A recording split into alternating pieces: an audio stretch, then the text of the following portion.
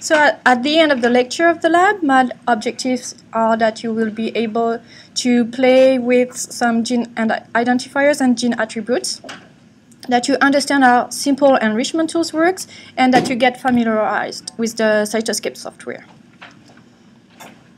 So the starting point of a pathway and network analysis is a gene list. So it could be like a medium-sized gene list or a very large gene list, and it can come from a proteomics or genomics experiment. So what you want to do is to interpret your gene list. So you want to know what is interesting about your gene list in an automatic and unbiased way. So, for example, you want to know if your gene list is enriched in some known pathways.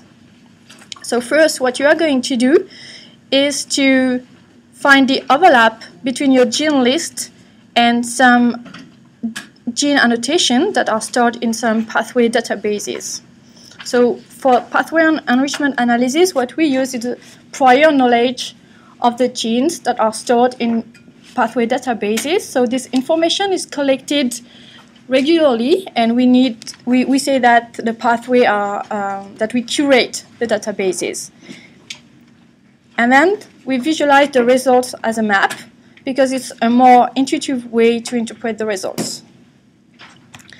So now, what do you mean by pathway? So for biologists, we are more interested by signaling pathway and metabolic pathway. So signaling pathway, that would be like a receptor at the surface of the membrane that is activated, and there is like a downstream signaling cascade.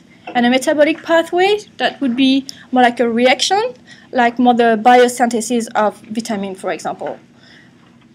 But we can use, for enrichment tool, we can use also databases that have like a broader content, like drug or disease association. And this can be very useful.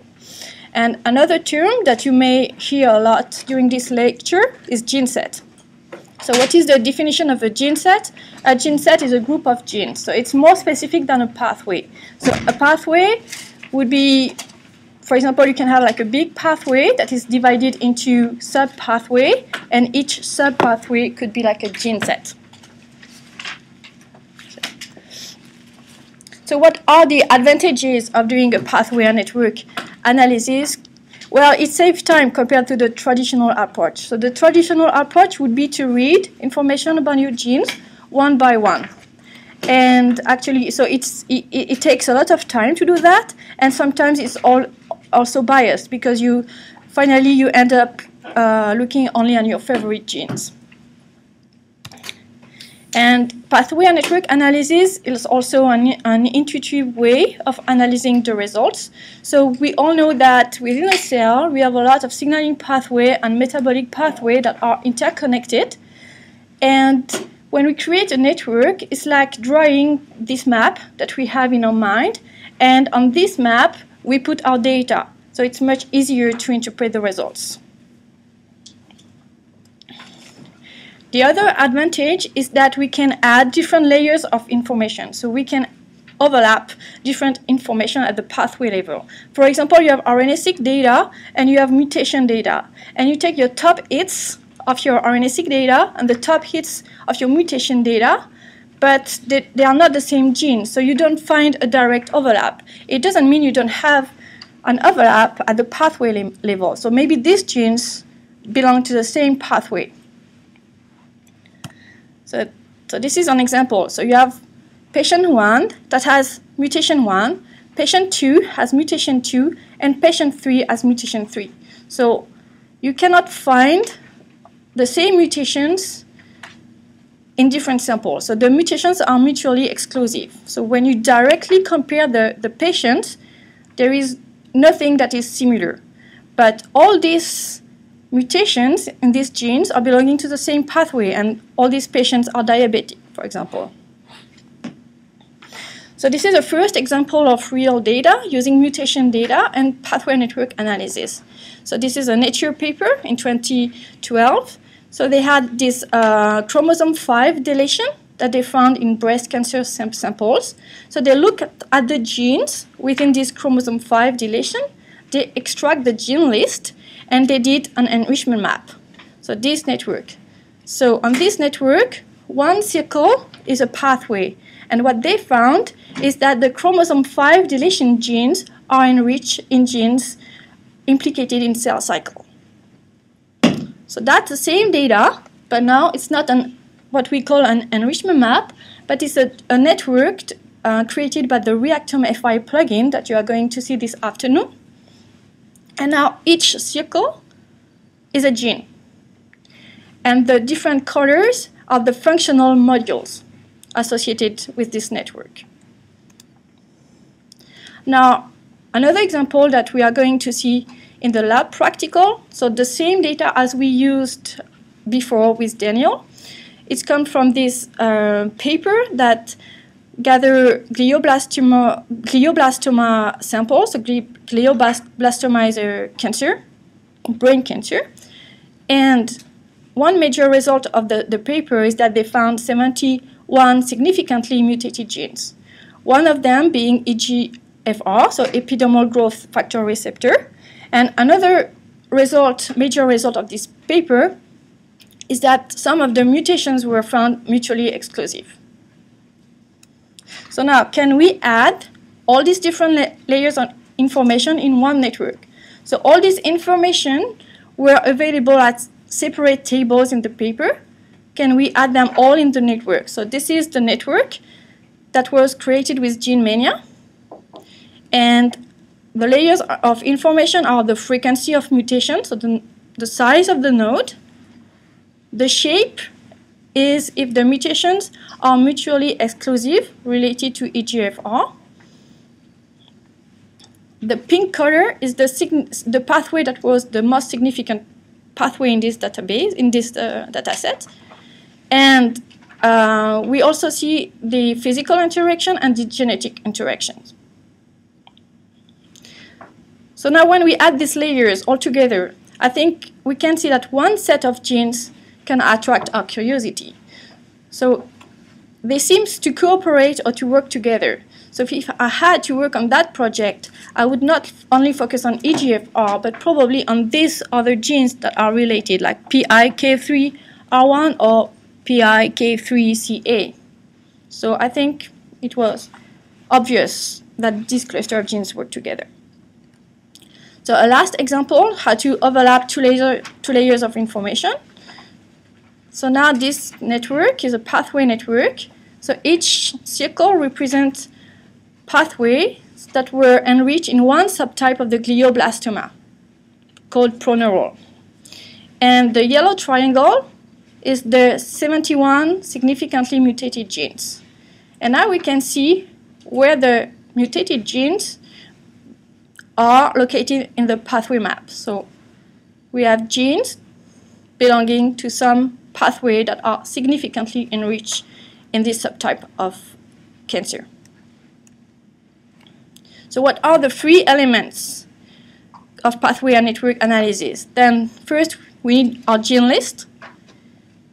We need gene attributes that store the functional annotation of the genes that are stored in pathway databases.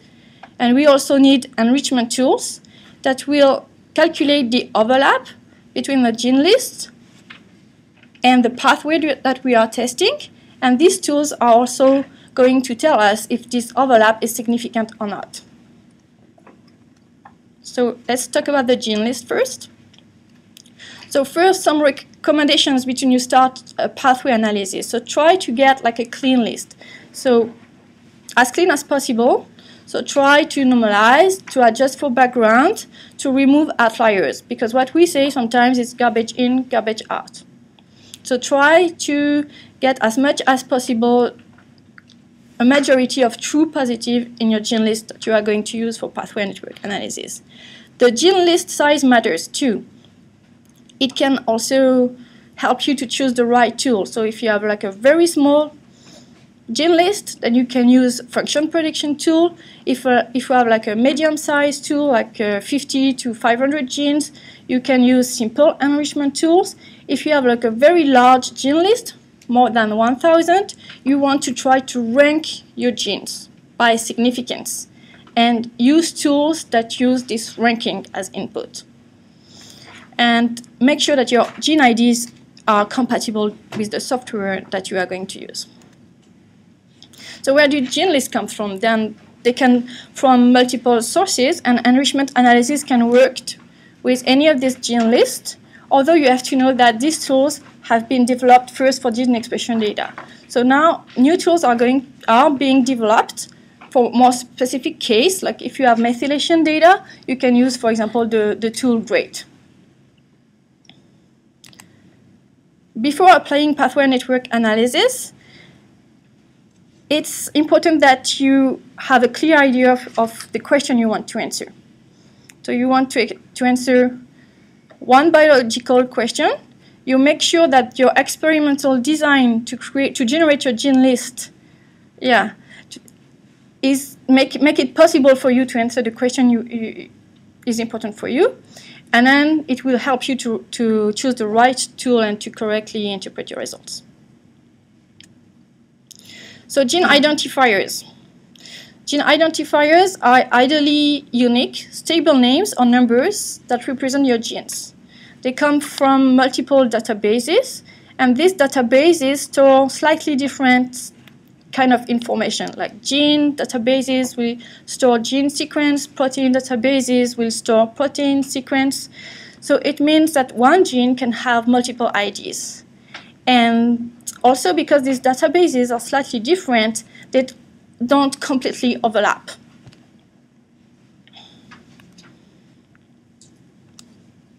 So here is a list of common identifiers for you to know what they can look like.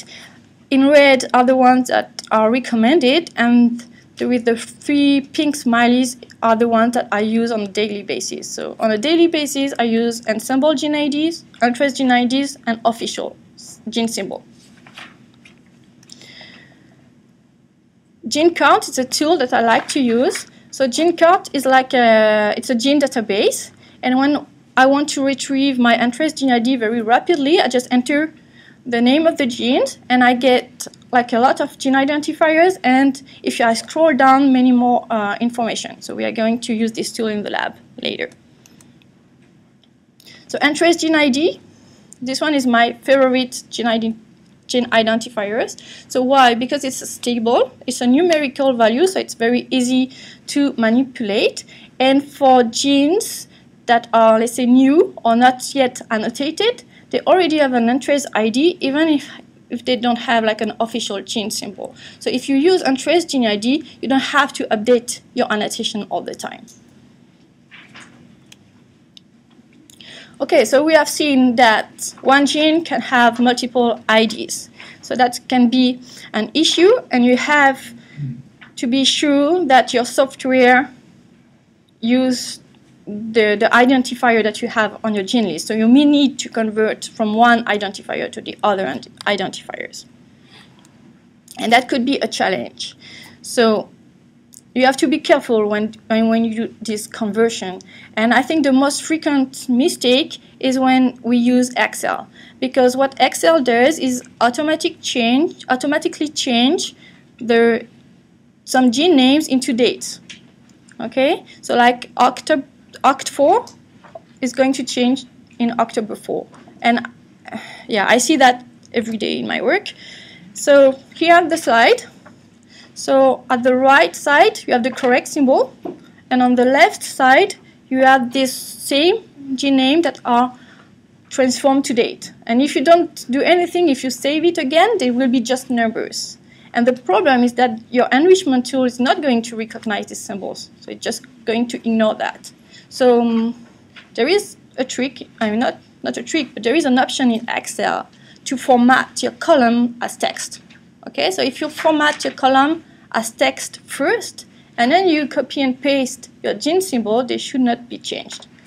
But I know it's difficult, so I think the best advice that I can give you is look at your gene list. If it's not too big, look if you have dates, and if you have dates, then look back at my slide and try to change to the correct name. So fortunately, we have some tools that have been developed that help us to convert from one gene identifiers to the other gene identifiers. And so one of them is gconvert that we are going to use in the lab. That is really easy to use. And I would like to mention also Biomart Ensemble. It's not as easy to use, but it has a lot of features. So you can copy and paste your gene list and retrieve any gene attributes you like gene identifiers, but also sequences and orthologs. So our recommendation is that you need to map everything to Entrez Gene ID using a spreadsheet. If you need 100% coverage, then you need to manually create your missing annotations and be careful of Excel autoconversions. A last tip is that when you have your table of results, try to keep at least 2 common identifiers all the times, or even more. So if one tool uses one and the other tool uses another one, then you have all your data ready. So what have we learned? So that gene and their products have many identifiers, that bioinformatics requires conversion of IDs from one type to the other, but ID mapping services are available. And please use standard and common used identifiers. Okay, so now we're going to start the second part, which are the gene attributes and the pathway database. So when we use pathway network analysis, we are more interested by function annotation.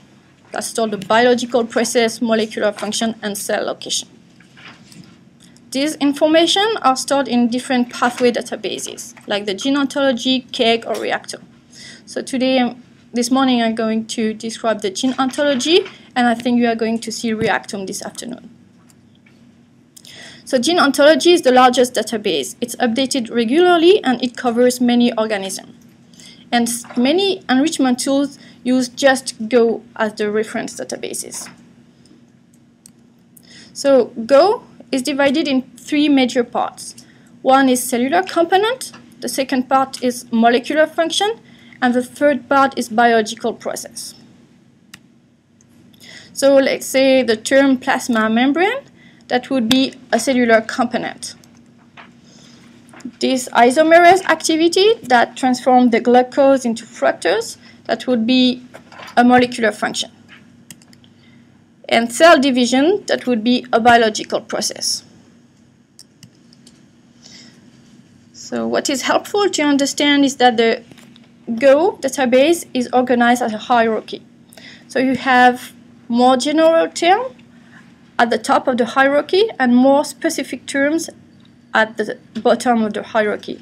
So here you have large gene sets and small specific terms. And what you need to know also is that one term can have one or more parents terms and one or more child terms. So when you take one gene and you want to retrieve the Go terms associated with these genes, you retrieve multiple Go terms. So that's why, because of these relationships between the terms. So genes are linked or associated with Go terms by curators.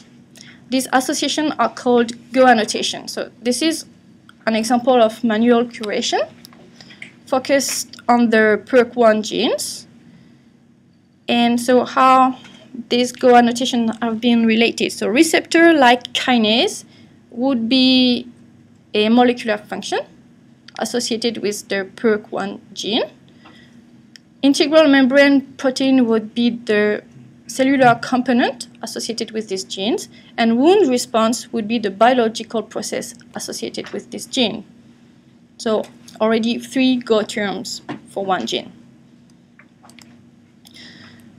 So there are different ways to get these annotations, not only manual curations, and you can find out looking at these evidence codes.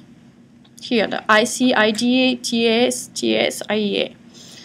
And the one I just showed you is probably a TAS, a traceable author statement.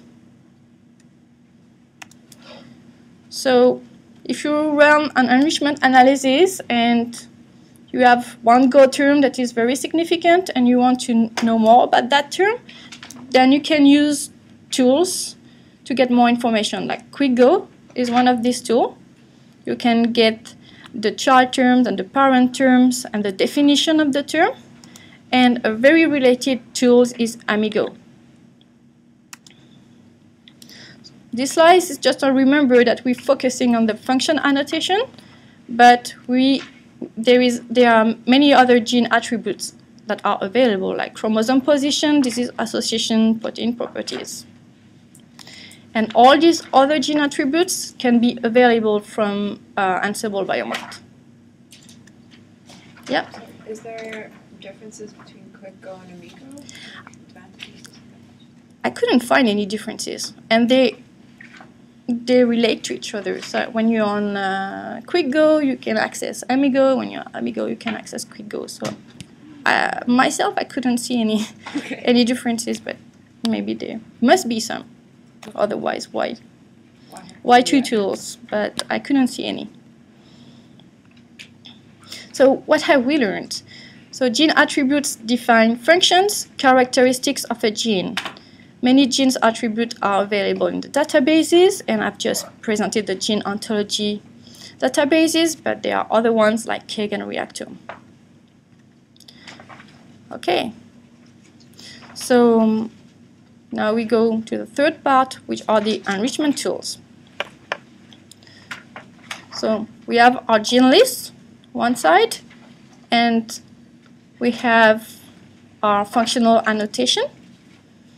Now the enrichment tools, what they are going to do is to find the overlap between the gene list and the pathways that we are testing, and they are going to tell us if this overlap is significant or not.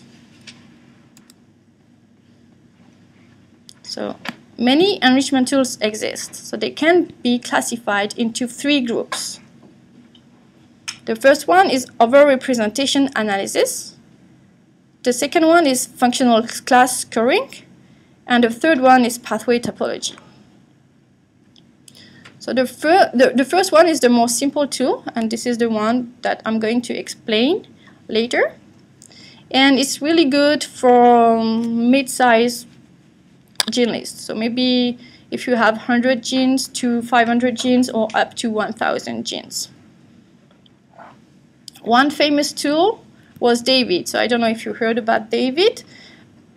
So you can still use David. It's a very good tool, but it's not up to date anymore. So the pathway database underlying the tool are not up to date. So that's why we don't recommend David anymore, and we recommend gProfiler now.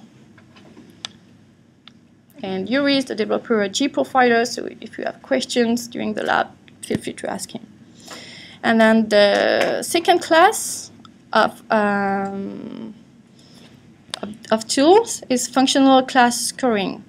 So I would suggest that this tool is more for larger list, and if you can rank your genes from most significant to less significant one. And one very popular tool is GSEA, Gene Set Enrichment Analysis. And the third one is the pathway topology tool. Reactome FI is one example that you are going to see this afternoon. And this one is more complicated. So it takes into account the relationships between the genes. So for example, you have a pathway, and you have 10 genes that overlap between your gene list and this pathway. And 10 genes are activators. They are on the same activating branch of the pathway. This is going to get a better score than another case where you have 10 genes, but 5 are activators and 5 are inhibitors. So it takes into account the topology of the network in addition to the size of the overlap. So tips for overrepresented tools. Again, if you have like a gene list, a small gene list, you can use tool like GeneMania. If you have like a small, medium-sized list, you can use tool like gProfiler. If you have more than that, try to order your query. There is an option in gProfiler to order your query, so you can do that in gProfiler. And if you have like a large gene list, try to order your gene list using GSE or Wilcoxon rank test. So what is gene set enrichment analysis? So the first step is to break down the cellular function into gene sets. So here are the 4 gene sets that I'm going to test. So I'm going to test nucleopore, ribosome, cell cycle, and p53 signaling.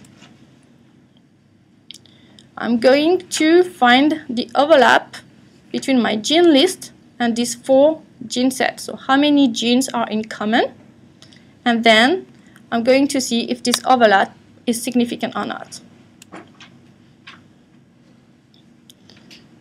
So here is a very general and conceptual slide that can be applied to many enrichment tools, and that explains how the significance of the results is calculated.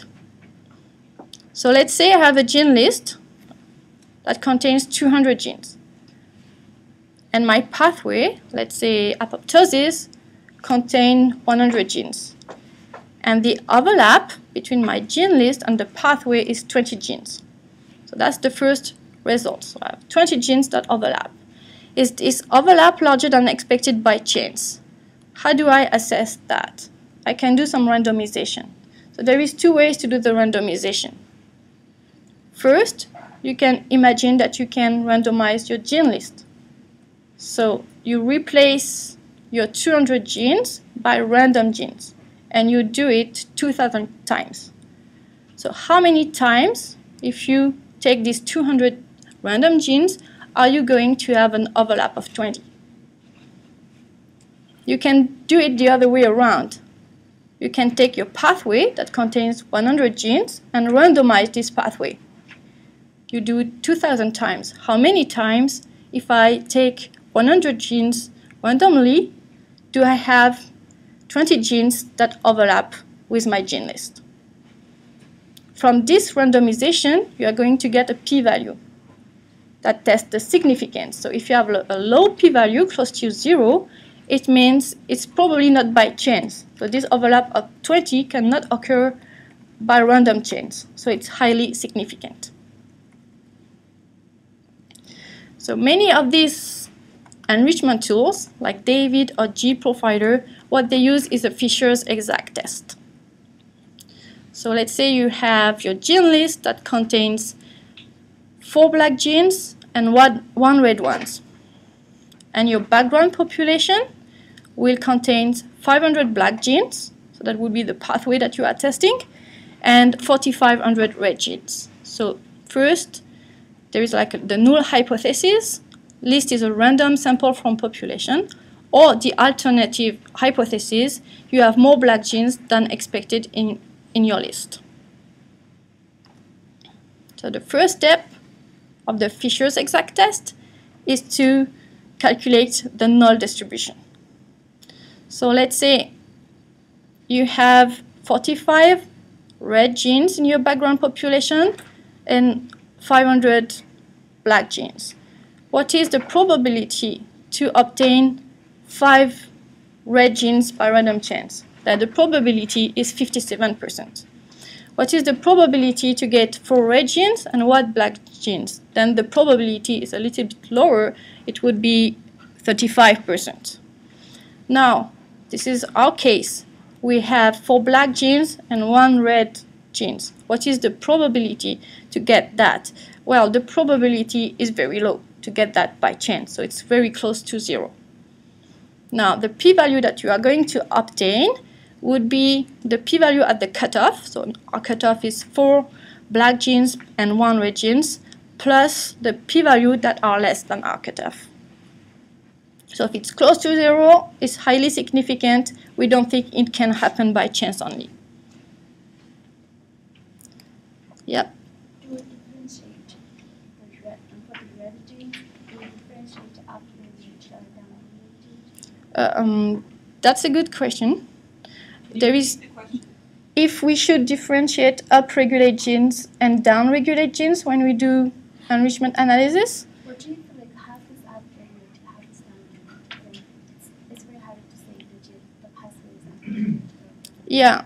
Yeah, so that's a good question. So it depends on your input. If you, so for a Fisher's exact exact test, you cannot differentiate. So if you put your 200 genes, it will not tell you if they are up and down because you don't give that information.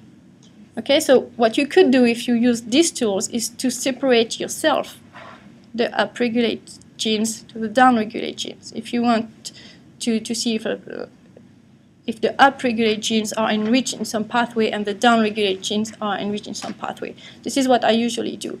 You also could use tools like GA-CA when you ranked all your data from the upregulated to the downregulated. And then you have two types of results. You will have like a positive score for the upregulated genes and like a negative score for the downregulated genes. So you can separate the two. So in gene profiler you cannot do that? No, it's up to you to decide if you want, because I think it's easier to interpret if you divide this separately your up and your down regulated genes. So you see, okay, this is the enriched pathway in my upregulated genes, and then my second list, this is my pathway enriched in my downregulated genes. But the output of a pathway analysis is really, we know that there is a modification of the pathway, but because we don't know if these genes are activators or inhibitors of the pathway, we cannot conclude too much if the pathway is upregulated or activated or inhibited. So you know something is going on with the pathway, but at the second step, after your enrichment analysis, you really need to look at the genes that were in this overlap and look if they are activators and inhibitors. So the third class of tools that I showed you are trying to answer that question, but not the simple tools that I'm going to mention. Sorry, I don't understand how these numbers are the 500 black genes and 45 red genes, and then in the test we have 5 red and 45 black. So that's a second slide. So the 5 genes. So the background population, let's say so the background population would be your whole genome. So the whole genome. So let's say the total number of genes that you have. And the black genes would be the pathway that you are testing. Okay, so just an example. So let's say you have 4,500 genes that are red in your population, and only 500 that are black. That would be the cell cycle pathway, for example. And in your gene list, coming from your data, you have 4 genes that are belonging to this cell cycle pathway, so black genes, and 1 gene that is coming from other pathways. And now we want to answer the question, is it possible to get 4 black genes out of 5 just by random chance? And we know that we have much more red genes than black genes in our population. So already we can figure out that it should not be by chance only. If you pick 5 genes randomly, what is the chance of getting 4 black genes and 1 gene if you have this gene universe? Very, very, very low. So your p-value calculated by the Fisher's exact test is going to be close to 0. No, I just had different numbers here. Okay. I had 5 red and 45 black. Okay. Instead of 500 black. Yeah. A question about, so this type of distribution seems to ignore, it seems to assume that all genes are made equal, right? I mean, ignoring gene size or effects on the sequence content mutations which might be. Oh yeah, yeah. So that's, yeah. So are there any results saying that if you incorporate that type of stuff, you're going to get the same thing?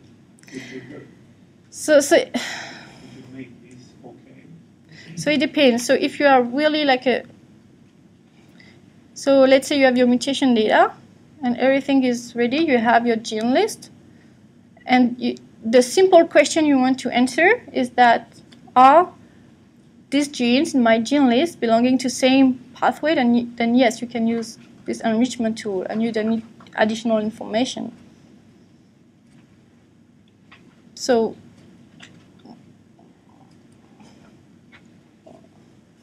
yeah. Yeah. I'm not sure, but I think if you have if your gene list is 10 genes, Yeah. you have 8 black and 2 red, I think the p-value would change. If you So have it's the same proportion. Mm-hmm. But Yes, we have 4 numbers that are taken into account. The universe size, so the total number, your universe, your gene list size, and the number of black and red. So yes, that would change. But does it make sense to change? Like, is it biologically significant?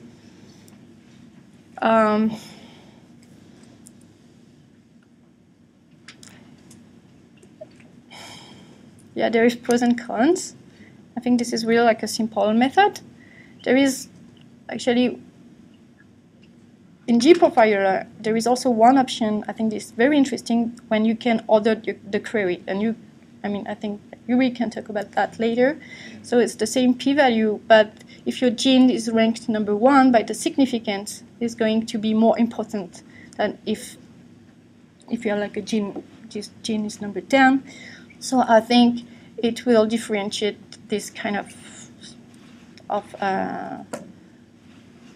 cases. If you like. You said that it does iterations, right? So yeah. It kind of resamples. It does this over and over and over and over. Yeah, there is no null. In this case, the Fisher's exact test calculates the null distribution first, based on the equation. But you do one or the other. You either compute the p-value analytically, right, or you do the resampling. Yeah. So the resampling actually that I showed, that is more general. Okay, there are different ways to do it, and the Fisher's exact test calculate the null distribution, the hypergeometric distributions. This is the way this test works.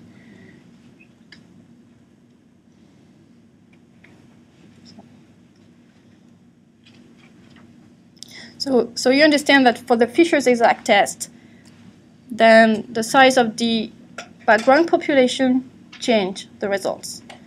So most of the case, you are going to do like a whole genome experiment. So your background is going to be all genes in the genome.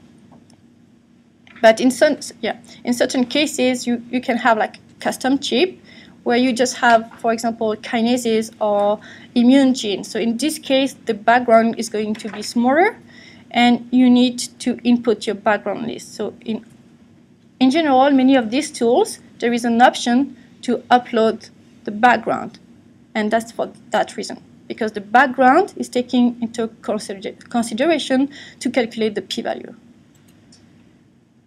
Yeah, I'm just trying to understand what is kind of the bigger question that you're trying to answer with this test. Like, what is kind of the signal that we're trying to detect? Is it that this pathway is activated in this patient, or is perturbed in this patient, or So perturb would be more accurate than activated, because as I said, if you really need to look at the function of the genes that overlap between your gene list and the pathway that you are testing to see if they are activators or inhibitors. And you may have like a mix of activators and inhibitors. But what it's answering is that you have 100 genes, 100 mutated genes. And maybe, I don't know, 30 of them belong to a cell cycle event, okay? And that, or another pathway that you don't know about. So it would have been very difficult to know that information just looking at all these genes that you don't know. Okay, so that's the simple question these tools are trying to answer.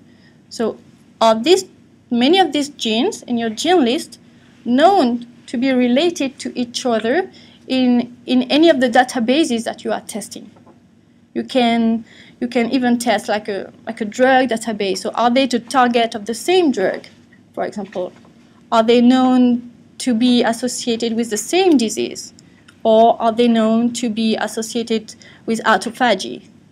So that's really the question. It just appears like we're testing whether these genes are part of this pathway, are more likely to be part of this pathway than some other random set of genes. But so it's the overlap. Because we have the list. Yeah, so it's more that we know the association. So if we trust the pathway database, we know the association. We know that gene A is in cell cycle. But the Fisher's exact test is trying to give you a p-value to get a confidence. Can we trust these results, or can we, because we have many false positives in this kind of results. So we need to assess what are the most significant to the ones that are less significant. And the way to do it is to, as I say, to try to randomize. So by chance only, can we get that by chance only? So it's really to get the significance out of the results, not the overlap, because the overlap, we know, this for sure, these 20 genes belong to the cell cycle. But are my data clean? Can I trust my data? Yeah, recall that this is coming from, like, let's say we're carrying over from yesterday's Sarab's single nucleotide variant stuff. Well, how much confidence did we have if there was only a few tumor reads that had that mutation, right? And then now that's become our gene list of mutations, but this is adding a layer of confidence. I'm kind of just struggling with like what conclusion can I make? Like suppose we found out that yes, this is a significant result, and so these mutated genes are part of this pathway, and so then that's the beginning of everything. Then so then I think this is only telling you that given a list of 100 genes, any list of 100 genes, what is the probability of 10 out of those will be randomly in cell cycle pathway? And the example is 100 genes, but you can have 1,000, 2,000 genes, and you cannot do it manually. So you need to do it automatically using these tools, and you need to rank all these results by a p-value for the most significant one to the top, because sometimes you have many significant results, many pathways that came up significant. So you want to distinguish the ones that may be more likely true positive from false positive. And then that's the beginning of everything. Then you think, the first pathway, the top pathway, is autophagy or is cell cycle. So now I need to look at the genes and to understand how it works. But then you need to do it manually. Or you need to go back to the wet lab. I'm sorry, so the data set that we're using from the database as our background, and then what are the mutated genes in our sample, we'll look at the Fisher exact test, but the p-value that we're deriving is based on the previous data, how commonly these genes are mutated in different experiments, and then it gives me the test. Is that what you're saying?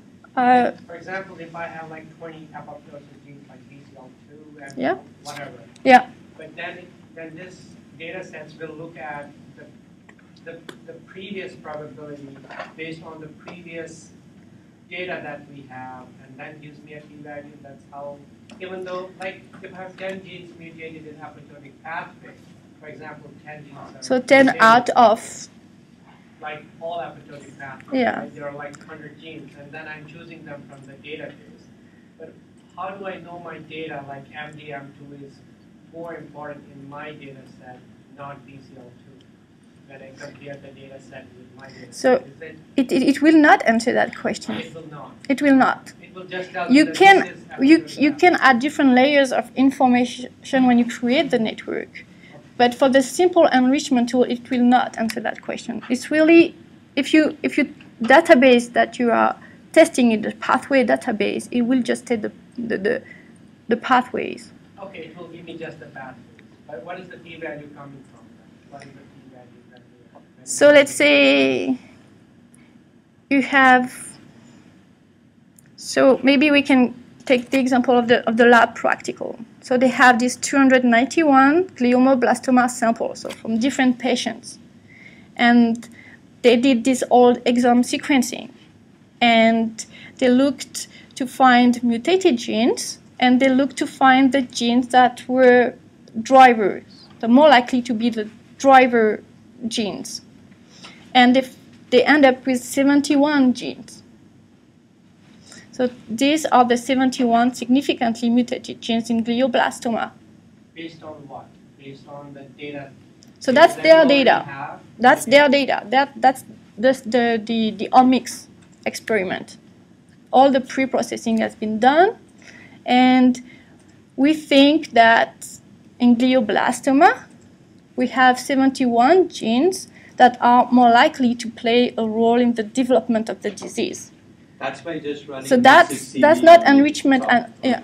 Cohort. That's by just running a significantly mutated gene Software. on the cohort. Exactly. So they ran Mute6TV basically, and they came up with a list of 71 genes that are significantly mutated in that cohort. And that, irrespective of pathway, irrespective of anything. So that's the data. That's not the pathway analysis. That's all the pre-processing that you may have seen during the workshop. And now you end up with this gene list. And you want to interpret this gene list. So you can look at the gene one by one and try to understand the function. Or you can try to do the analysis at once to try to understand the relationship between the genes. And the results, may, in this case, would be that a few genes are part of the same PI3K pathway. And you can do that in 5 minutes instead of looking gene by gene. And this is the only information, simple tools like this one that like David or gProfiler will answer for you if you are testing these pathway databases. Isn't the point of having the database to give us a high confidence set of genes that are in pathways already? Like, if we don't trust it, like this sounds like this is a test for membership, right? So the test of significance is, am I confident that this is part of this pathway, unless I'm misinterpreting this test?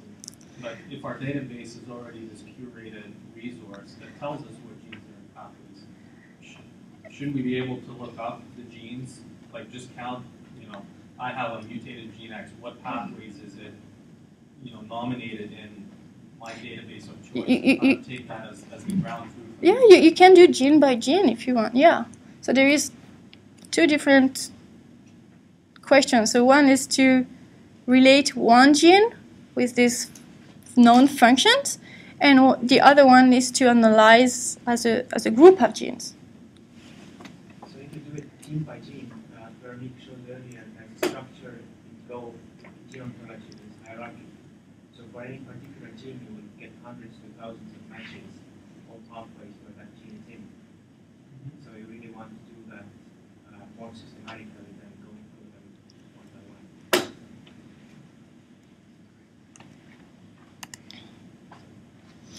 So now a summary of the different steps of the enrichment analysis. So first, the overlap is tested with each gene set present in the pathway database. So here we show the example with one gene set, but actually we can test many gene sets, more than 3,000 gene sets.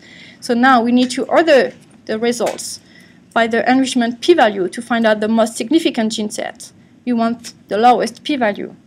And then because we have tested so many genes, we need to adjust for the multiple hypothesis testing, and this is what we call the FDR. And we usually use the Benjamini-Horbuch method.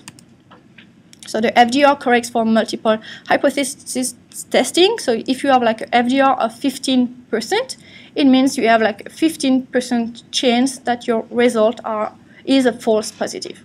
So 85% chance that is a true positive. And why statisticians want to do that? They say that because we are testing so many pathways at the same time, we are increasing the chance of making wrong decision. So they think that the p-value are overestimated. So it's like a p-value of 0.0001, they think, oh, it's overestimated. We use the Benjamini-Horbuch method to correct that, and maybe now our adjusted p-value is going to be 0.001. So a typical output of an enrichment analysis is a table that contains at least the pathway or gene set names that we are testing, the number of overlapping genes, the number of genes in the original pathway, the p-value that tests the significance of this overlap, and the adjusted p-value. And the typical output is a long table with many gene sets, row by row, and it's usually very difficult to interpret. And it's difficult to interpret because the gene set, they contain genes that are redundant. Okay, so they are not completely independent, this gene set. So maybe your gene set 1, that is very significant, has 50% of genes in common with your gene set that is number 10. So that's why we use network visualization. So we are going to our last part of the lecture, that is the introduction to network visualization using Cytoscape. So Cytoscape is an open source software for visualizing complex networks, and there are lots of apps that are available. So networks, the advantage of network is that it can represent relationships between the data. So you can discover new relationships, and also you can visualize multiple data types together. So two important words are nodes and edges. So nodes are the circle, and edges are the lines that connect the nodes. And so if you do pathway enrichment analysis, you have two types of network. One that I will call gene-gene network, which is actually more like a protein-protein network, but one circle would represent a gene. And the line would represent the association between these two genes. And the other kind of network would be a pathway network, where one node represents a pathway, and the line between two nodes represents the genes that are overlapping between these two pathways. So another important information is the layout. So the network layout.